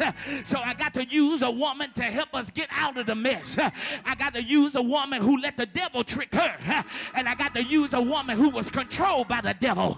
Y'all don't hear me. What God says, I'm getting ready to undo everything Satan had did. If he used a woman, I'll use a woman. If he uses a man, I'll use a man. He said, I got to undo everything Satan did. Mary Magdalene said, he's risen. He showed himself to me. Said, how do you know it was him? I saw the nail prints in his hand. I saw the nail prints in his feet. I saw the piercing in his side. I saw the crown of thorns prints on his head. They didn't believe. The women said, we still don't believe. He appeared to 2 walking on the road to Emmaus. They said, did not our hearts burn as we saw him, as we talked with him? They came and told the disciple the residue that was lost, that was still there, that he's alive. They didn't believe him. But here comes Jesus in the room. Tell somebody, is Jesus in your room? Can Jesus come in your room? Will you invite him here? Will you let him linger there? Do you believe that he got up? I said all that to say that he got up with all power in his hand. He got up with all knowledge about you and I. He got up. Death couldn't hold him. Death had been an enemy of man. Death, hell, and the grave. But when he got up, he subdued death, hell, and the grave. He said, all power All power is given unto me. I said that to say this. A few months ago in August, my cousin was in a terrible accident. A few months ago, he was declared a paraplegic. He was there in the hospital room. Couldn't feel his legs. Couldn't feel his hand. We said, Mama, squeeze my hand. He said, I can't feel nothing. He said, Daddy, press my feet. He said, I can't feel nothing. He said, oh man, I'm gonna be paralyzed. I looked at my cousin. I said, boy, don't you say that. I turned to his mother. I turned to his father. I turned to his aunt and uncle. I said, he gonna walk again. I said, y'all mark my word. They said, we gotta do surgery. They said, we don't know. He's not likely to walk no more. He's never able. He might not ever stand up again. He may not ever put one foot before the other. He said, we got to do surgery. We got to prepare his neck. And they put a halo in his neck and put screws in it. And still the feeling wouldn't come back. But the church kept on praying. The church, let me say this, the church was praying before he got in the accident. Let me say this, the church didn't wait until he got in trouble. And the reason he's alive, because we were praying before the accident. The reason he's not dead, because we were calling his name out. Lord, save him. However you got to save him. Lord, save him. Fast forward, he's in a terrible accident. It snaps his neck. It bends his spine. He loses the sensation. And he's paralyzed from the neck down. And the doctor said he may not ever walk again. But the doctors are just practicing. But we serve the great physician who's never lost a case. We serve a mighty God. And I told my cousin, you gonna walk again. But you know, in order to walk, sometimes you gotta fall. In order to walk, sometimes you gotta stand up. You ready, shooter? You ready to show the church the miracle? You ready to show them what God can do? You ready, shooter? Come on, help them. Come on, help them, Cheryl. Yeah. I want to show y'all something. I want to show you something. This just like this. This is Resurrection Sunday. They saying he will never stand up again. They said he will never walk again. Watch this, y'all. I need some cameraman. Go get the camera. Bring it. Bring the camera. Hurry up, bring it. Bring the camera. I want to show y'all something. He got up. Watch this, y'all. Bring it all the way around. Bring it all. Bring it all. Bring it on. Watch this, y'all. Watch this. Y'all don't see what I see. He got up. He got up. He got up. Look at him. Look at him. He's standing up. He's not where he needs to be. But they said he will never walk. But I found out if you can stand, if you can get up, you're going to walk soon. And I declare and decree that he's getting ready to walk. And if Mookie can get up, you can get up just like Jesus got up. You can get up. Do I have anybody in here that says he got up?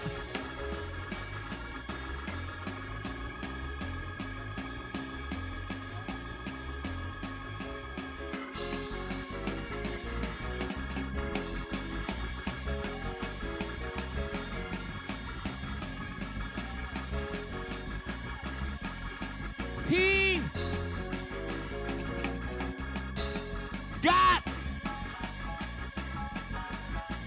up. Look at somebody and say, it's a getting up Sunday. It's a getting up Sunday. It's a getting up Sunday. It's a getting up Sunday. It's a getting up Sunday. If he can get up, if he can get up, you got two good legs. Y'all don't hear me? If he can get up, you got two good legs.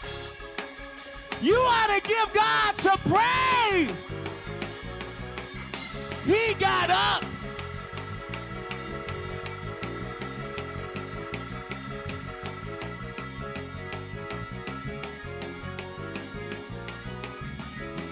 He got up. Where are all my saved and sanctified folk? Wave your hand if you're saved and sanctified. I want all my saved and sanctified. Just go lay your hands on Mookie. Say, get up, get up, get up, get up, get up, get up, get up, get up, get up. He got up. He got up. He got up. And if he can get up, if he can get up, y'all, you know what? Y'all so bougie. Because y'all just saw a miracle and y'all was all cute with it. I ain't trying to sweat out my hair today. I ain't trying to get my... Y'all, listen. This boy was declared a paraplegic. All his extremities were lost. But God got him up. But God got him up.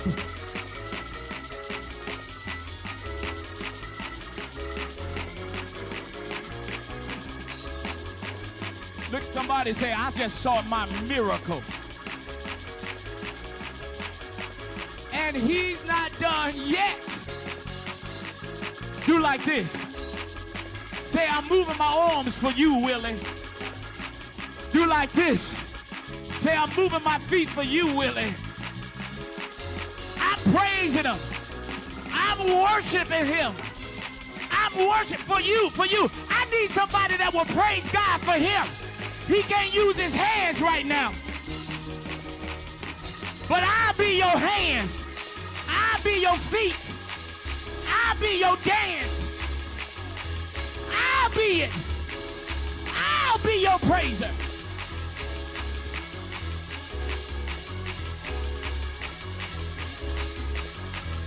He got up.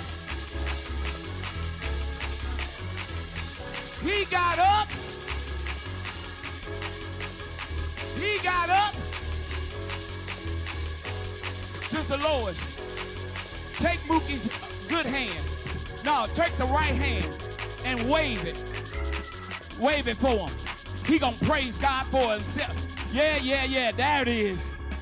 Yeah, now Mookie with that good hand, you take that other hand and raise it yourself. Come on. Yeah.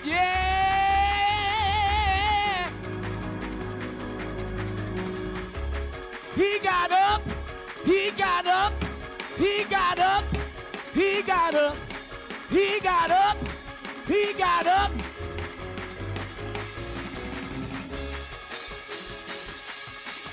Y'all looking at a miracle. Y'all looking at a miracle. The problem is, it ain't your son. The problem is, it ain't your daughter. Because it had been your son, your daughter, you'll be praising him.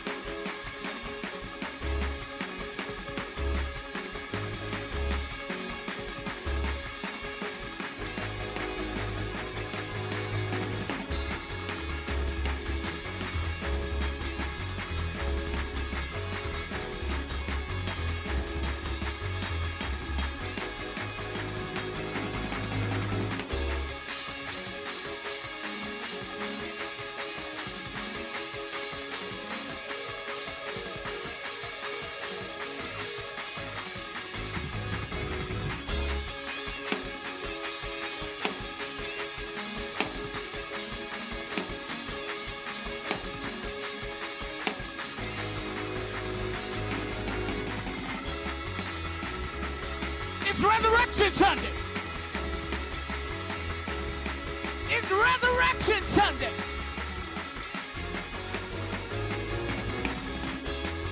It's Resurrection Sunday. Pull on somebody. Say, I'm pulling you out of your grave. I'm pulling you out of your grave. Pull on them, pull on them. Pull on them till they come out. Pull on them till they come out. It's Resurrection Sunday.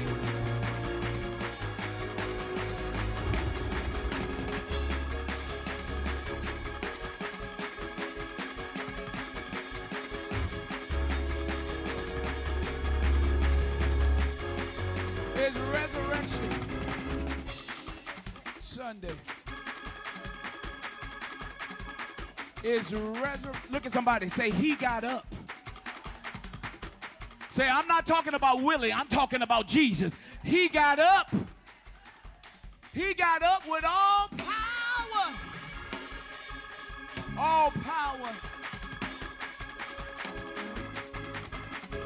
My brothers and sisters, on this Resurrection Sunday, I'm going to let y'all go. I'll be to carry on like this. But on your row, say, everybody on my row gotta get up. Just look down your row. Shame them into getting up. Say, everybody on my row.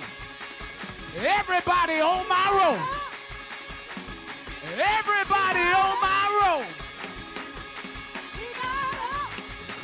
Got to get up and give them some praise.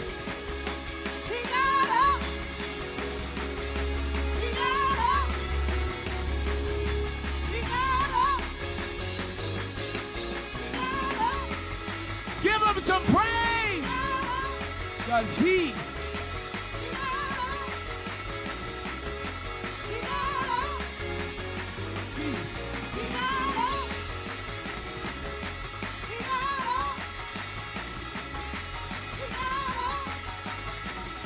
got up. Put your hands together, give him one more praise.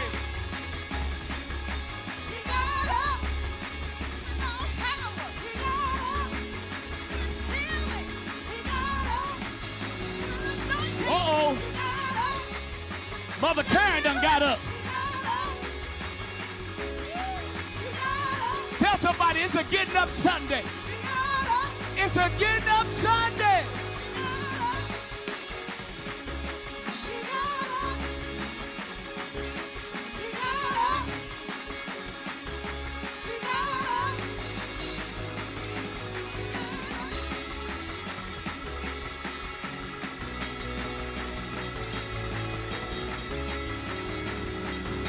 It's resurrection.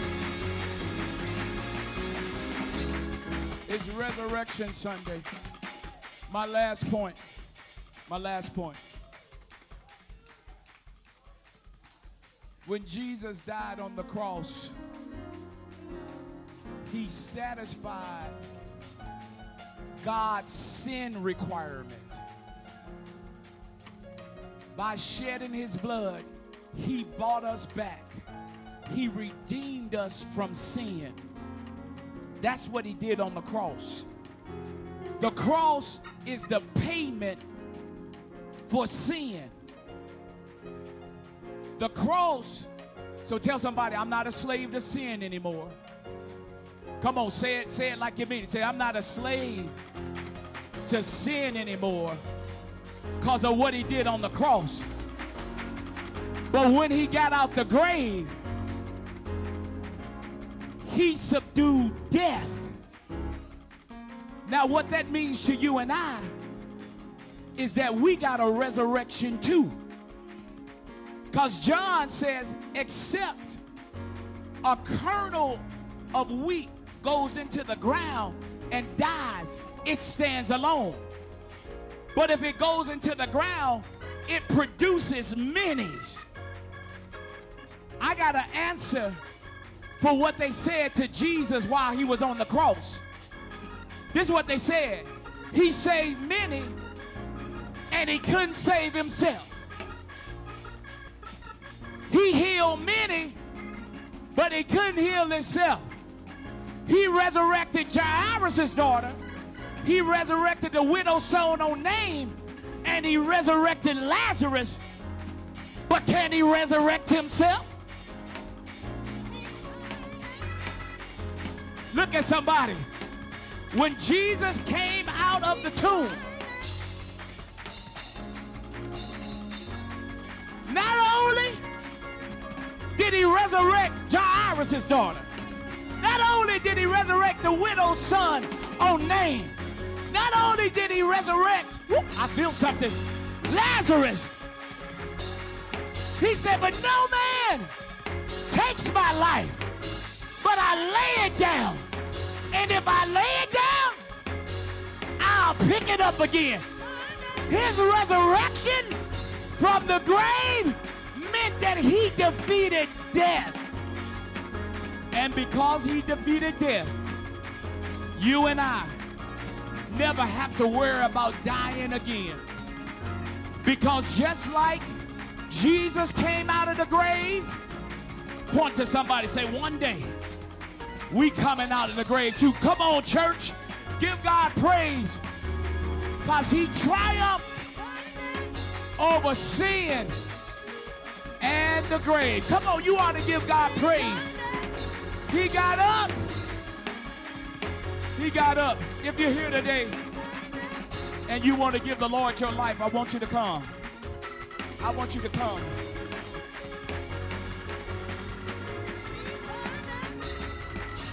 If you're here today, you want to give God your life, I want you to come.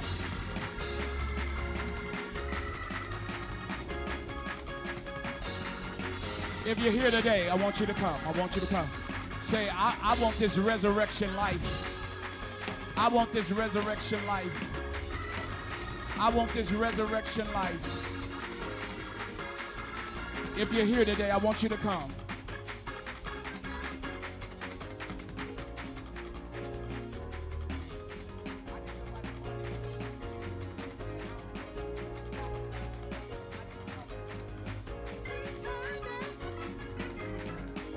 I want you to come. I want you to come. I want you to come.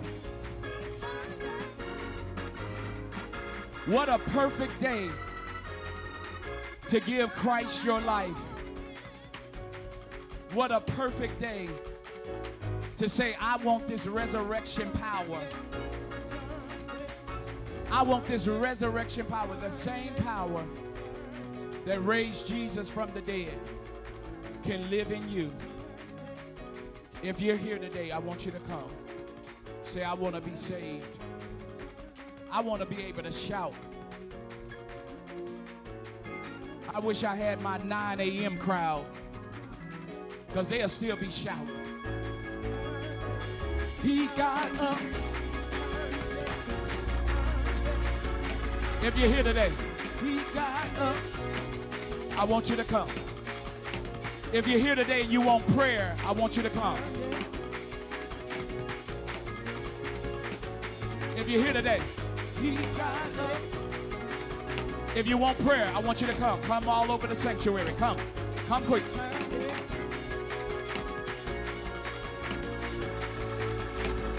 He got up. Come, come, come, come.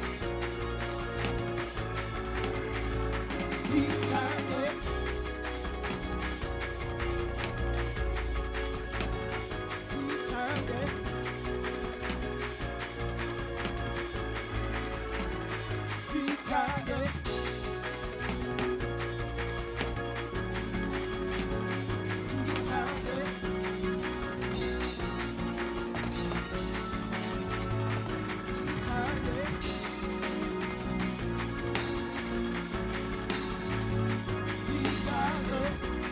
Come on, y'all sing this with us.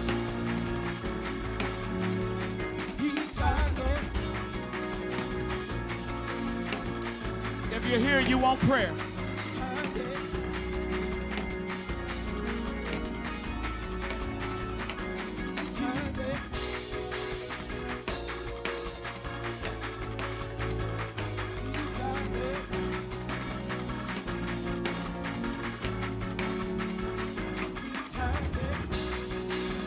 If you're here today, you still want prayer. You still have time. Come, come, come.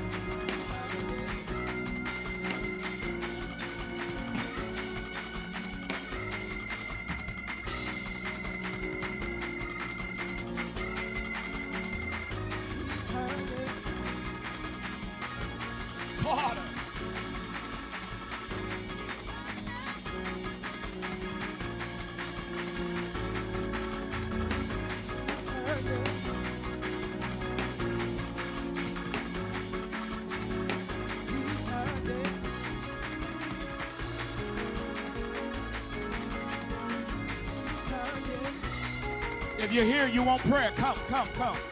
If you're here, you want to be baptized, I want you to come. You want to be baptized, I want you to come.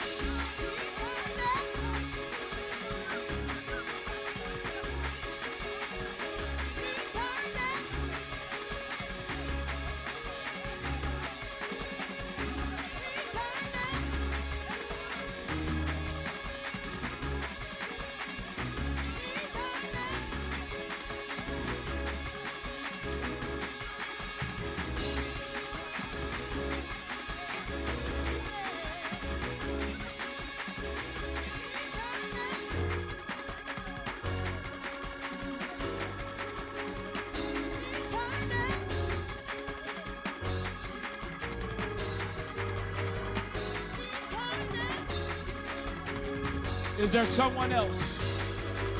Is there someone else?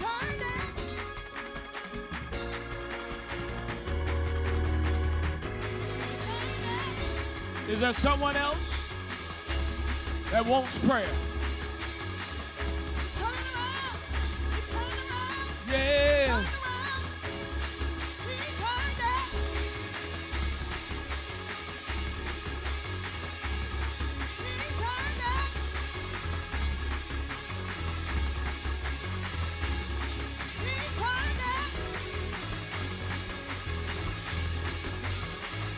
Is there someone else?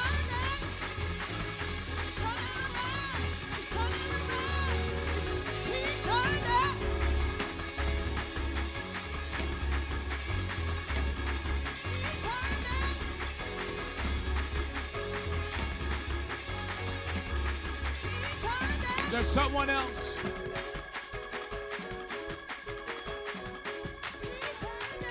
Is there someone else?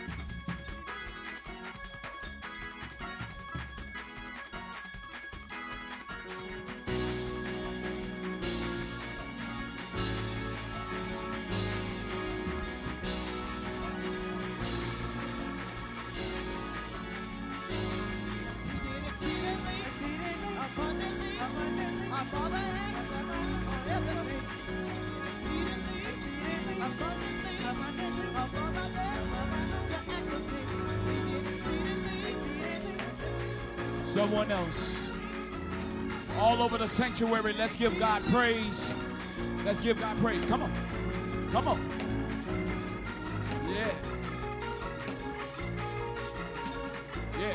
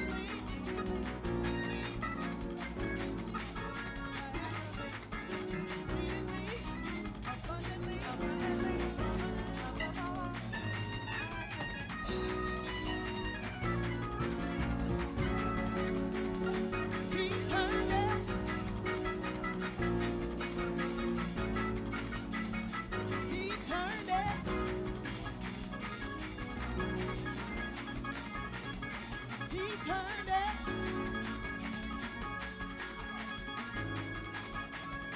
He turned it.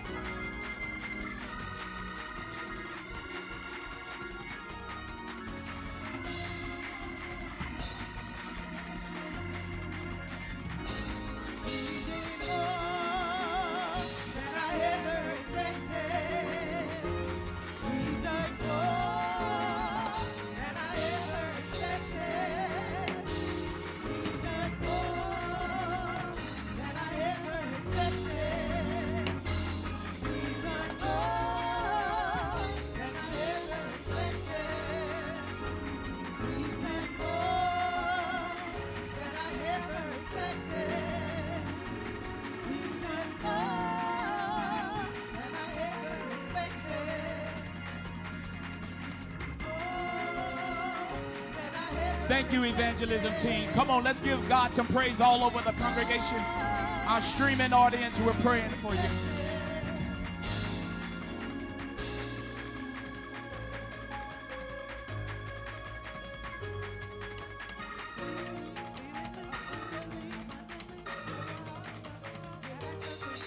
Look at somebody and say, he got up. And because he got up, you will never be defeated. Y'all missed it. Say it like this. Say, if I get knocked down, I'm getting right back up. Because he got up. Y'all, come on, come on. You can hit me with a haymaker, but if you knock me down, I'm getting up again. I'm getting up. You can never. Y'all look at me real good. Break it down one time. Y'all look at me real good. You can never be defeated. And if you get knocked down, tell somebody, still I rise. Still I'm getting back up. Why? Because he got up. And if God can raise Jesus from the grave,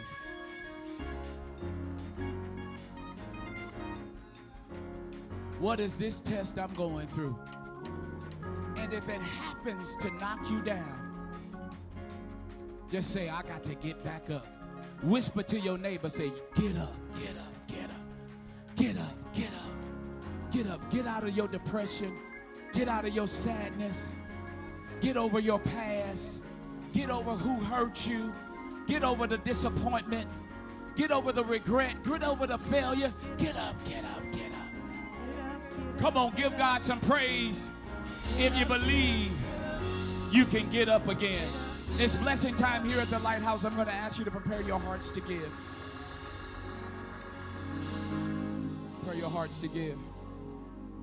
Give me Luke 6 and 38 or 23. Give me Luke 6, 23 or 38. Luke 6, hurry up. Hurry up, hurry up, hurry up. Luke 6, Luke 6, Luke 6, Luke 6. I think it's 38. Luke 6.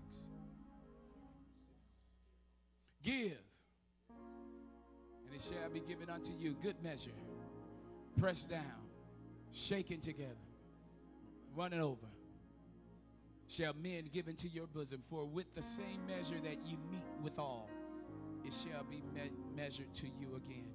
What's the first word?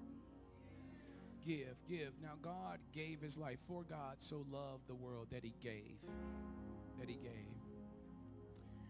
Jesus' birth was the greatest demonstration of miracle power. Jesus' resurrection was the greatest demonstration of resurrection power. So when God gave us Jesus, he gave us everything we need. And as believers, we trust God's word. We trust his word. Give, and it shall be given unto you. Good measure. Good measure. Good measure. Give, and it shall be given unto you. God loves a cheerful giver. How many cheerful givers do I have? How many of y'all like giving gifts? Just like giving gifts. The Bible said it's more blessed to give than it is to receive. I'm going to ask you to prepare your hearts. We are a tithe and offering giving church. We're a tithe and offering giving church. Our members, now listen, if you don't have a church home, and you want to make the Lighthouse your church home, we'll be glad to have you. We'll be glad to have you. Come with us. We'll do you good. We'll do you good. We'll take care of you. We'll feed you God's word. We'll build you up in Christ. We're tithe and offering giving church. And we believe in the principles of giving our tithes and offering. A tithe is 10%. 10% of your gross. 10%. Do you know you can't be God giving? You can't pay for it either. Because all of us are borrowing air from God right now. And he didn't ask us for a dime for it. But the house that we worship has financial obligations. In order to stay running, we have to pay Ameren, American Water, a mortgage. Come on, sewer and trash. And we do that through your generous giving. So I'm going to ask you, all of you, on this Resurrection Sunday, I'm going to ask you for your offering. I'm asking everyone to give $31. $31 on this 31st day of March. To give $31 for your offering. Your tithe has already been dictated. But I'm going to ask you to give $31. $31. I got my $31. I got my $31. I got my $31. Give me my change.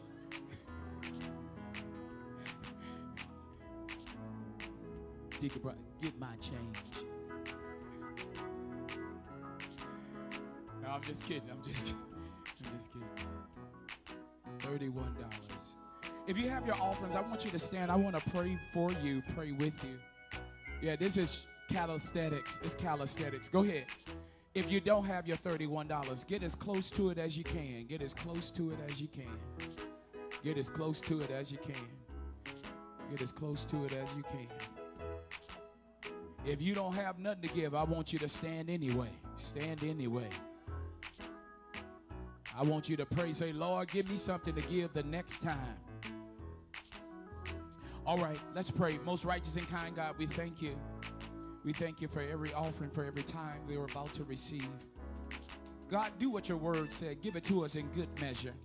Pressed down, shaken together, running over shall men give it to our bosom. We'll give your name the praise and the glory in Jesus' name. And every heart said, amen. All right, at this time, I turn you to the hands of our deacons. We ask that everyone would please stand, face the outer aisles, and follow the directions of the ushers in the back.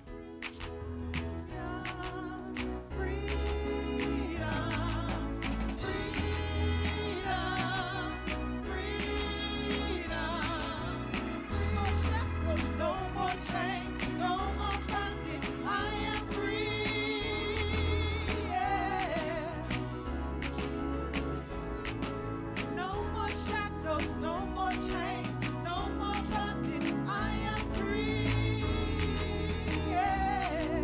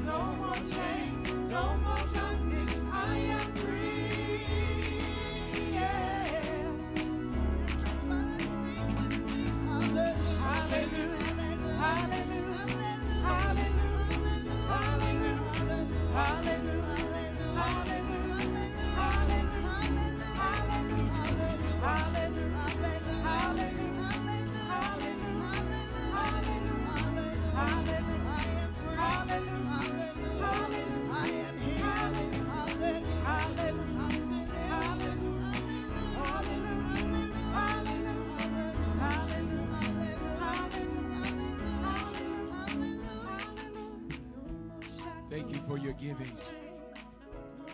Thank you for your giving. We're almost there. We're almost at the end of the line.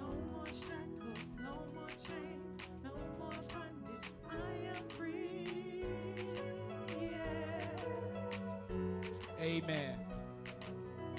Amen. All right. Thank you, deacons. We're at the end of the line. All right. Very quickly, before we let you go, again, on behalf of Lady E and me and all of our pastors and all the members, thank God for all of our visitors. Will our visitors just wave your hands at us, your visitors? Now, don't make this the last time we see y'all. We'll be here next week, too.